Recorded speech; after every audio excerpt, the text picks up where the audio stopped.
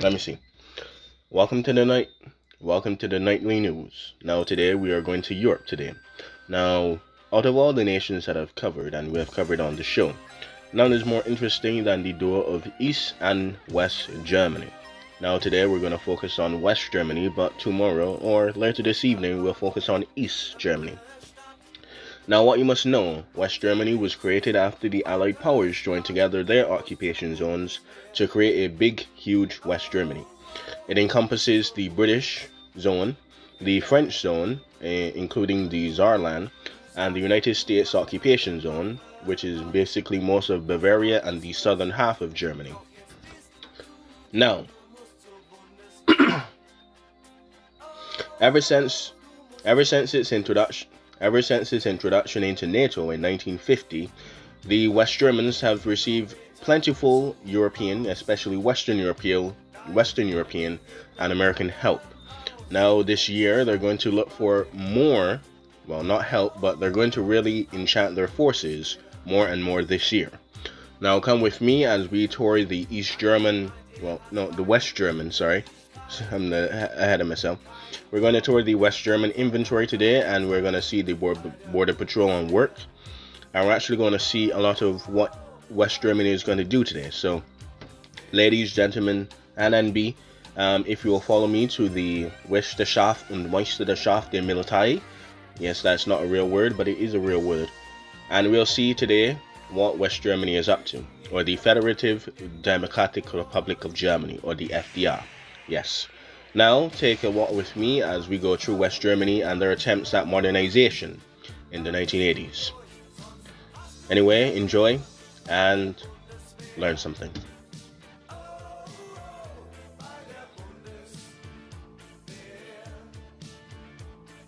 Born the 20th of September 1979, West Germany. West Germany has plunged into a $77 billion military modernization program that will solidify its position as the leading military power in Western Europe. Dr. Karl Schnell, one of the government's 3 state secretaries for defense and a former 4-star general, said that the program will answer to what the Bonn officials will describe as a lack of military tech. Military analysts, non-logical, and economic threats from the Soviet Union and its allies are very important.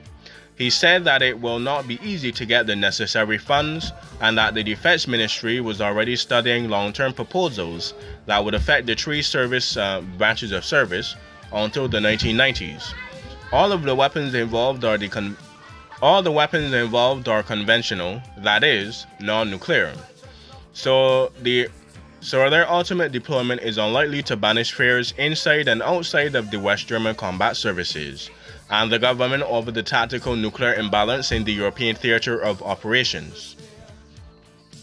Soviet systems superior. The nuclear imbalance between East and West is also determined and is in no small measure by the theater nuclear forces on both sides. According to a recent official paper on security, the government doctrine concludes that the Soviet weapons, primarily the SS-20 mobile ballistic missiles and the long-range bomber known to the West as Batfire, gives the Soviet Union superiority within the overall balance. Barred by the Constitution from manufacturing nuclear, biological, and chemical weapons, the West Germans see their principal contribution to their own and Western Europe's security as powerful, modern, conventional forces. The intelligence sources reports that the modernization program has already revived Soviet fears about German military revenge. Soon after the program was announced in Parliament, a Social Democratic member of its Defense Committee reported the Soviet government cut off West Germany from supplies of titanium, a metal used for and in supersonic fighter planes and in advanced submarines. Dr. Schnell and other strategists in the North Atlantic Treaty Organization, or NATO, believes that Western defense in the event of war must be concentrated on halting large-scale armored attacks. So the emphasis on modernizing the army is on the weapons to counter armor.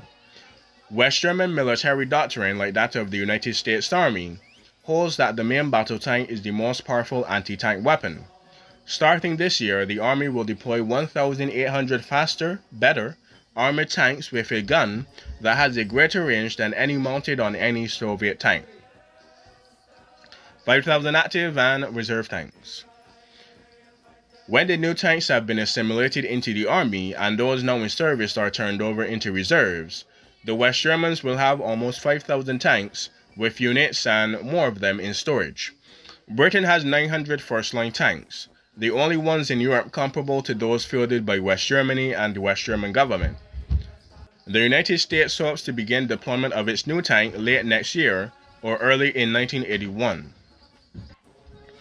The difference between the West German program and what the United States officers called American gestures towards modernization is that West Germany has provided funds for most of it, and the weapons are for moving into units that will be better suited for, well, war on, Germany, I guess? Yeah, Germany. Now, anti-tank missile systems are also being strengthened. A fivefold increase, including 2,500 missiles with a range of over 2,000 yards, 300 American-made anti-tank weapons with a range of over 3,000 yards, and more than 500 with a range of over 4,000 yards, some of which will be mounted on over 200 new helicopters, actually. Dr. Schnell commented that when the program was complete, West Germany would have amassed 100,000 anti-tank missiles. The Defense Ministry is also planning an additional 400 armored fighter vehicles to support the tanks, expanding anti-aircraft protection and aircraft.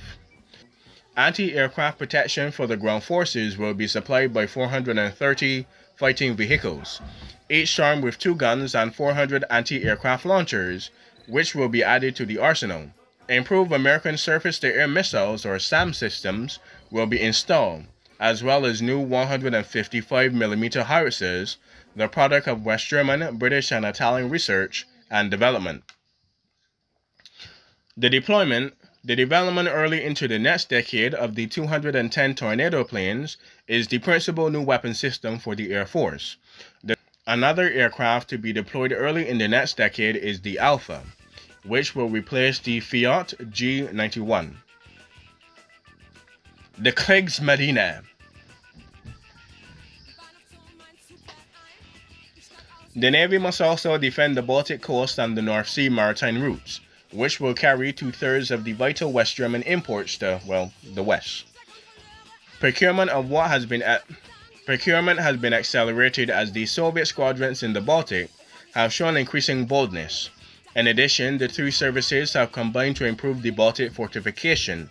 The shipbuilding program includes modernization of at least 10 fast patrol boats and 4 destroyers, the latter to be armed with surface-to-air missiles.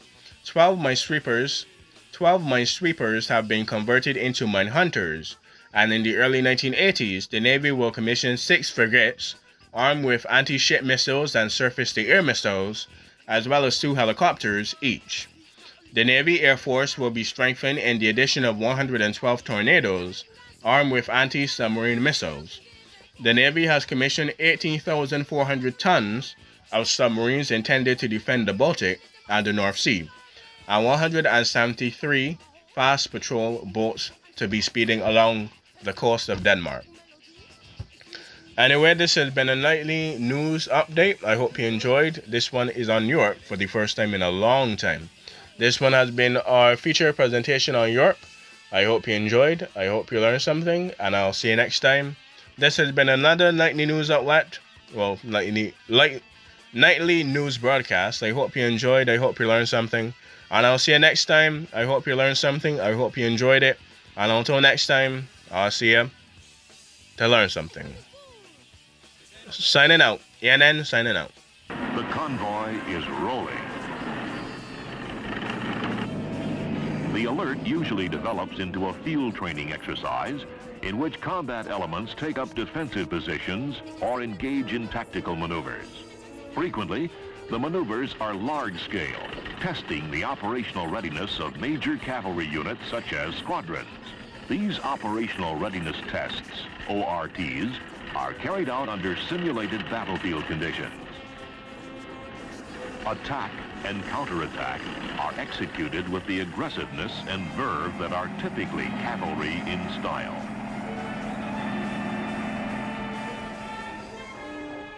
The maneuvers are often joined by West German paramilitary troops whose job is border defense. They are called Bundesgrenzschutz, BGS for short.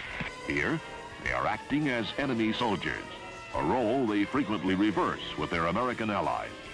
Although live ammunition is not used, the mock skirmish is fought in deadly earnest.